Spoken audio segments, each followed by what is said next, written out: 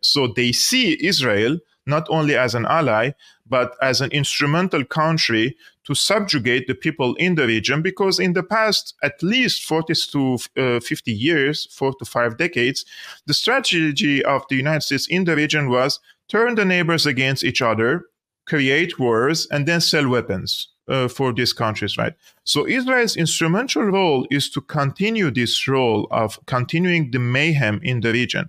So therefore, the United States nowadays sees that Israel is very important for its own sake as an empire and its own survival as an empire, so that they can prolong the life of the US as a dominant power over the world. It is March 4th, 2024, and the United States is now airdropping aid into Gaza in what they are calling an emergency humanitarian mission. The only question becomes, why now? Why did it take them nearly 5 months at a time when they were looking at the Gaza Strip and realizing that over 500,000 Palestinians are on the brink of famine? Was it that the death toll has surpassed 30,000 Palestinians killed, the majority of them women and children, in this ongoing bombardment carried out by Israel, made possible by the United States? Or was it the fact that Israel opened fire on hundreds of Palestinian civilians last week around an aid convoy, hundreds of starving Palestinians who were just trying to get access to the aid that they desperately needed? It seems as though the Biden administration is working in overtime to distract from the fact that Israel is now firing openly on starving civilians, or the fact that there's not that ceasefire that Biden was promising when he was trying to get votes in Michigan.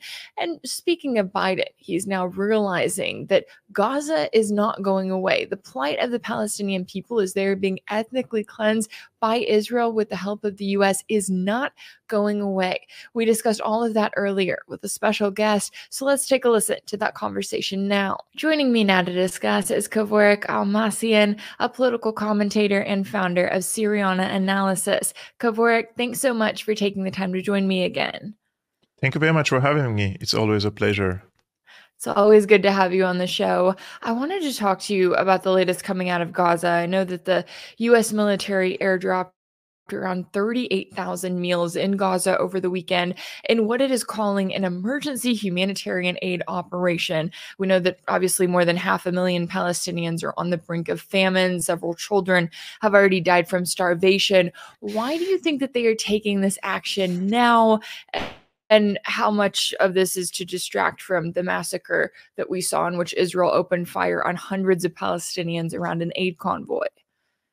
What is happening in the Gaza Strip is horrendous. It's beyond imagination. There is no sane person who could accept what Israel is doing in the Gaza Strip and what the United States is doing in the Gaza Strip, because in my opinion, the United States is complicit with the Israelis. They are providing Israel with the military equipment, with the ammunition, and also the supply lines.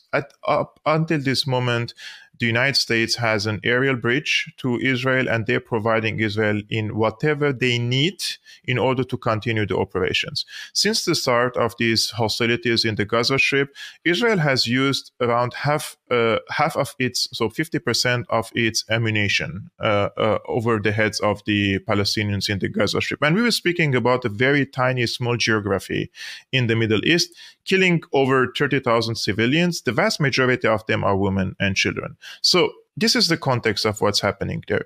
However, in the United States, they have also the side calculations, sub-calculations, and one of which is that this is an election year and Biden is going to participate in the elections, and if not Biden, the Democrats. So their reputation is at stake.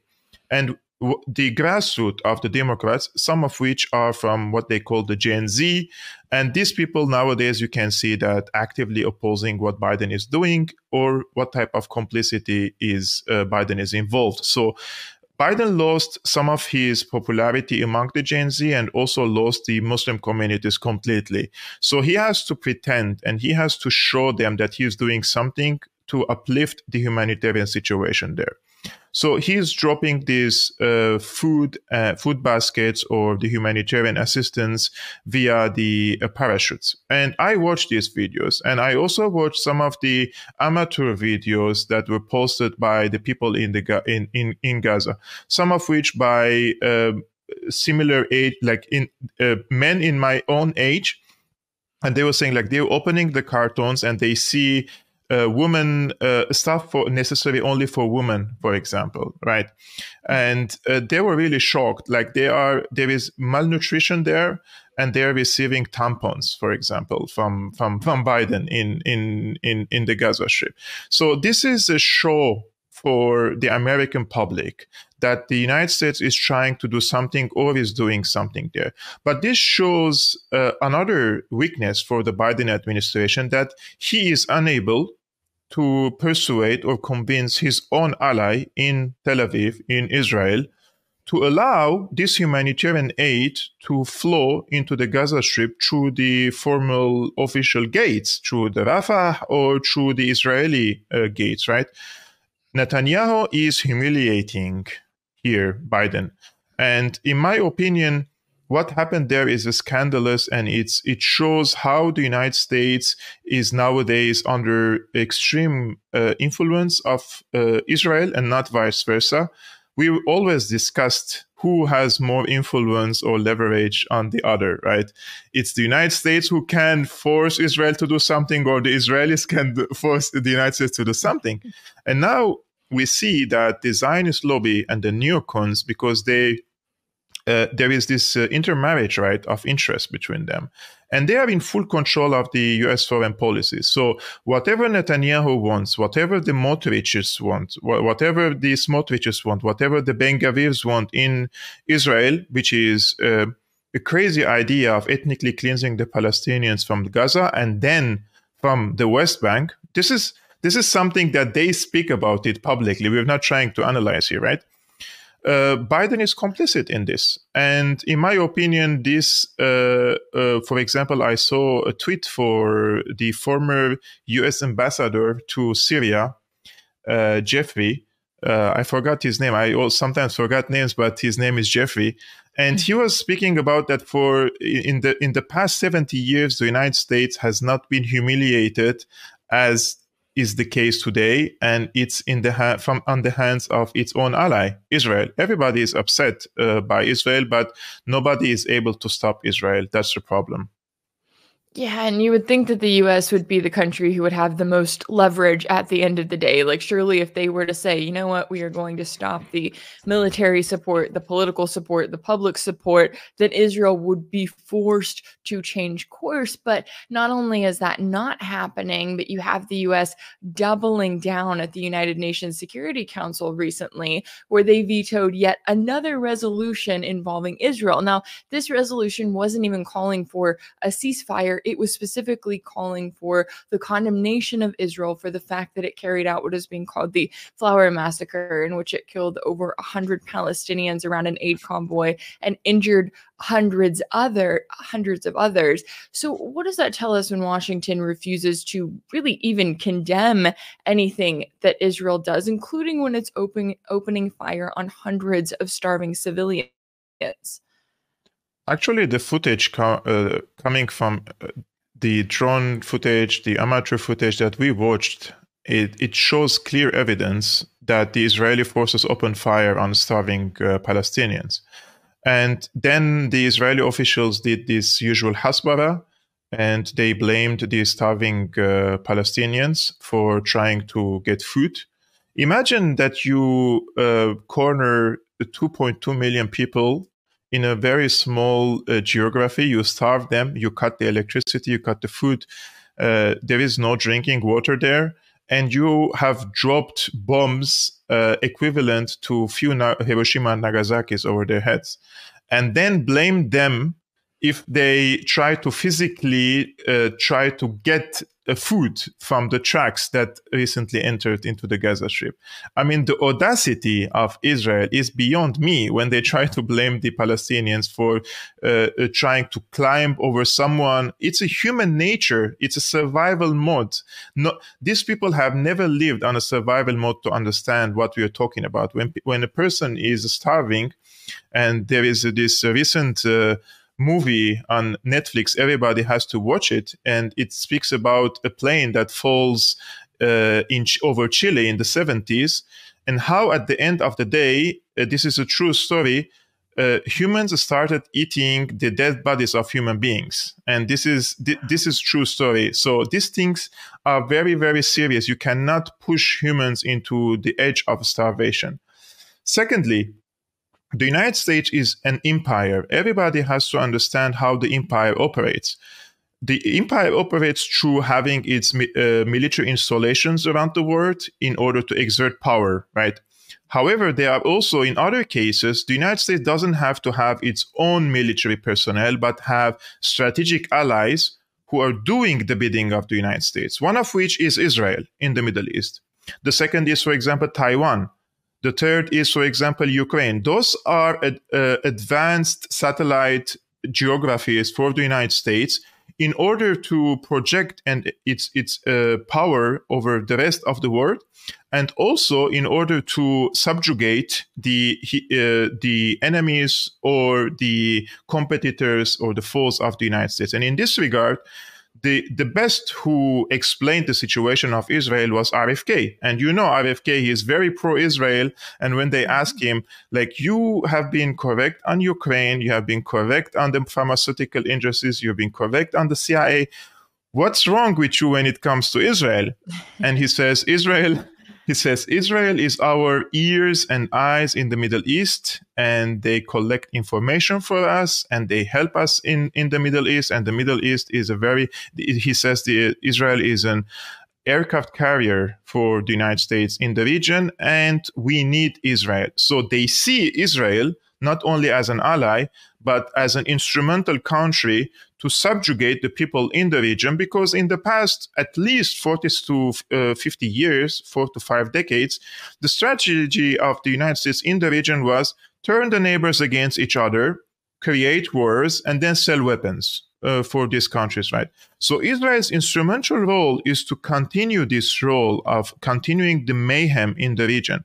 So therefore, the United States nowadays sees that Israel is very important for its own sake as an empire and its own survival as an empire, so that they can prolong the life of the US as a dominant power over the world.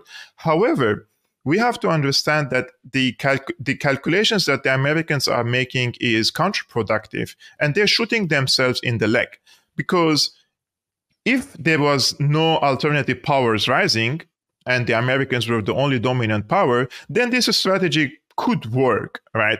But when you have other powers rising, such as China and such as Russia, and these powers are showing the people, I'm specifically talking about the Middle East, telling them, there is an alternative model. We can together grow up. We can together grow, and our economies can grow together. We can deal among each other peacefully. And I come here as a stable, I stabilize the region for you, and then we continue trading among each other.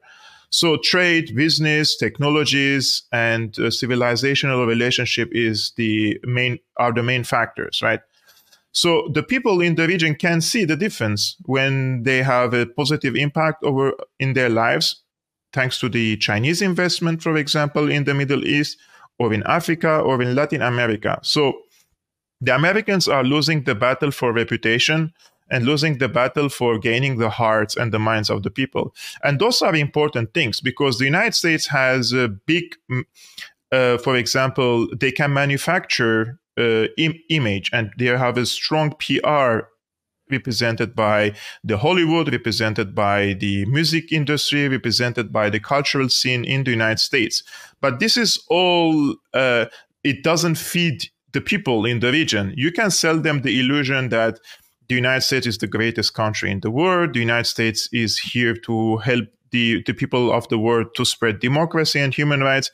But the people's direct interaction and experience with the US in the region is negative, right? Therefore, they seek to liberate themselves from this misery and this situation that they are in right now by seeking better relationship with Russia and better relationship with China. And this is angering the United States, and they don't want for the people in the region to become free and to develop again, because if the people start dealing with China in the Chinese yuan, for example, and abandon the dollar, the United States will lose its status as a dominant player. So their mentality is stuck in the Cold War era, and they want to subjugate the world only through military means and hard power. And this is no more effective, in my opinion, because we have other players, especially in the Middle East, like Iran, like Saudi Arabia, are increasingly playing independent roles. So the United States, in my opinion, is in a really, really dark place at the moment, very dark place. And what's going to happen next is that the ICJ will see if Israel is committing genocide and violated the Genocide Convention, and if they find that Israel did, which is highly likely that they would come to that conclusion, then the United States will be also taken to the ICJ because they will be considered complicit. And the Convention for the Genocide is very clear that the countries or the government should not help a genocide perpetrator, and they have a responsibility to prevent genocide. So in this case, the Yemenis could be considered, the Yemenis blockade on the American and the British and the Israeli cargo ships could be considered attempt to prevent genocide. And in comparison to what the United States is doing, it's complicity, right? But the world is upside down, and they blame the Yemenis for doing what they're doing. And the American, unfortunately, help to Israel is considered humanitarian, you know?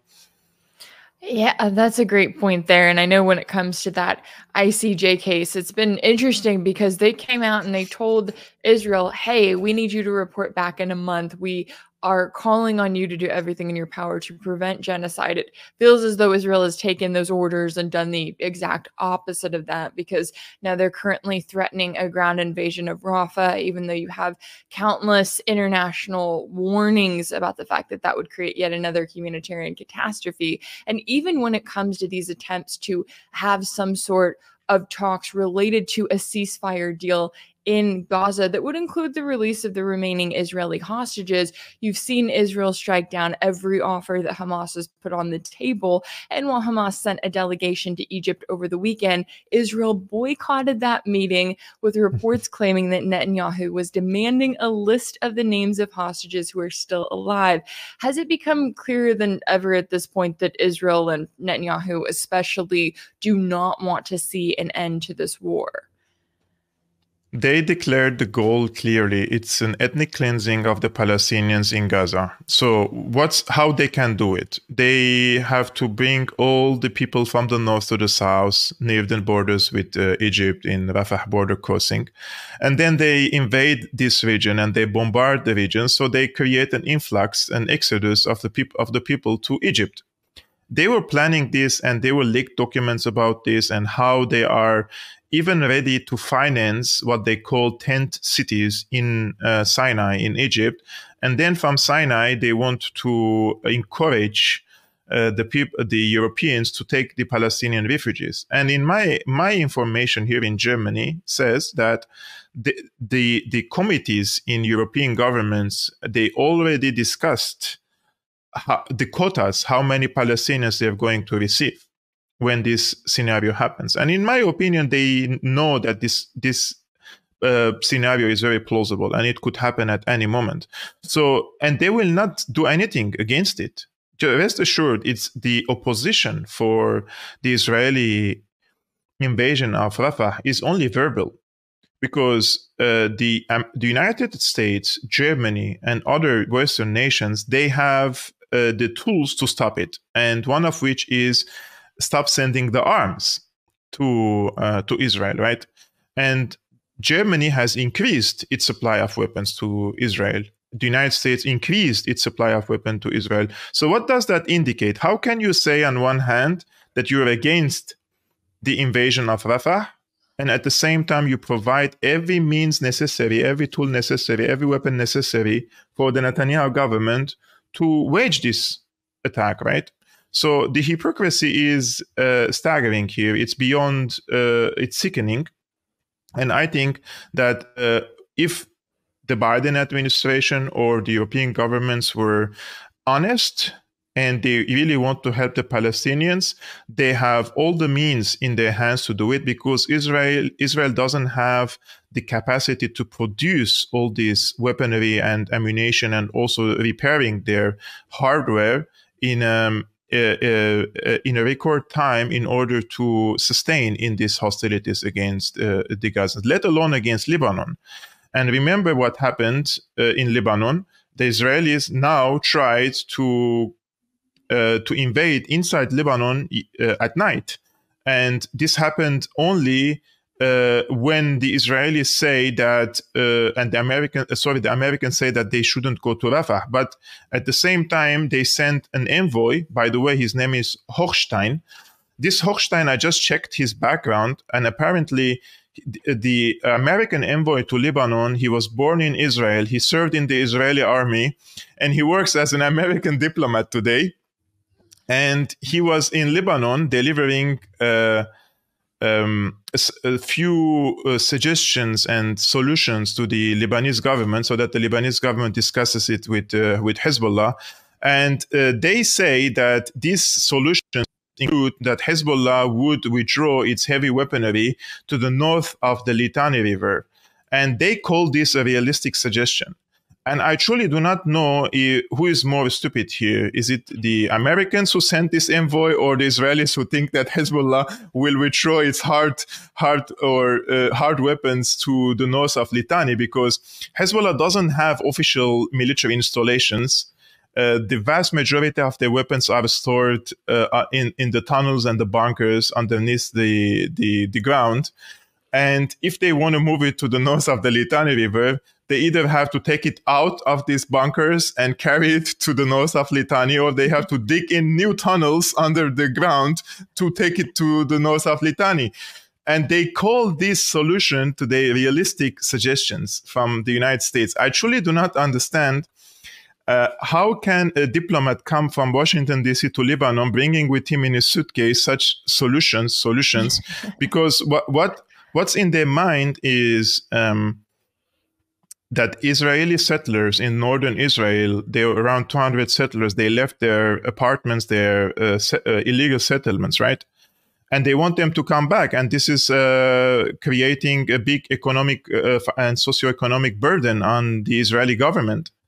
So, and also it is destroying the concept of Israeli concept is based on a concept that if you're a Jewish person around the world, you have a safe haven in Israel, and you have a birthright to come back to Israel, right? And Hezbollah destroyed that by keeping the entire north unstable, destabilized, that all these settlers have fled to the south, to the central and the southern parts of Israel.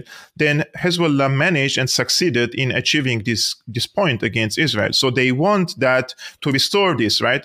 So they sent this American-Israeli envoy to Lebanon to discuss this. Will Hezbollah follow it? Of course not. Like, there is no one sane person, in my opinion, who believes that Hezbollah will withdraw, whether its forces to the north of Litani or its weapons to the north of Litani.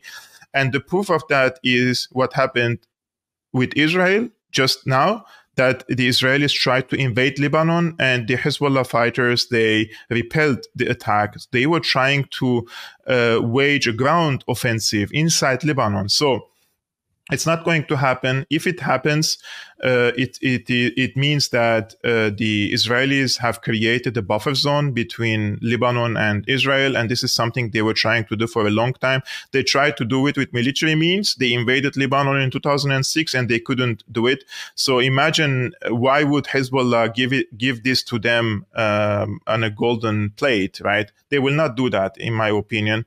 And the American mentality that is governing in DC is very delusional, and they don't see the balance of power anymore in the region, and they are miscalculating everything. And in my opinion, Israel is also miscalculating in this particular case. If Israel invades Lebanon, and I'm speaking this from a position of someone been following Hezbollah's growth since 2006, I truly believe that this will mean a strategic defeat for Israel. They will not be able to occupy any inch inside of the Lebanese territories, and what is going to happen is exactly the opposite. Hezbollah fighters have been training since 2006 for an offensive, and they will occupy the northern Galil, and they will fixate their forces there, and Israel will lose territories this time. And that means that the Americans have to intervene directly. And I think the Israelis know about these cases, and recently there was a report published by over 100 Israeli security, military, and political officials. They studied the growth of Hezbollah, and they are saying the same thing that I'm saying right now, that the going to war against Lebanon is catastrophic, and it's not about the F-16s flying to bomb Lebanon. The question is, where are they going to land?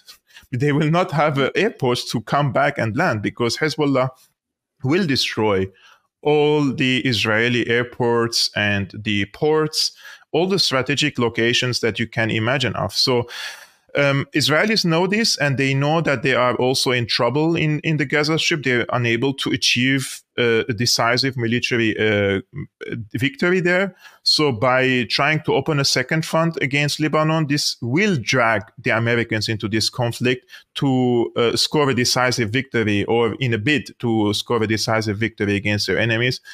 That the question here is, what then Iran will do in this regard? Do the people think that Iran will stay like on the side and not do anything about its allies? So all this together, it just shows the crazy and maniacal mentality in Tel Aviv and what they're trying to do here in the region. It's a scenario of an Armageddon.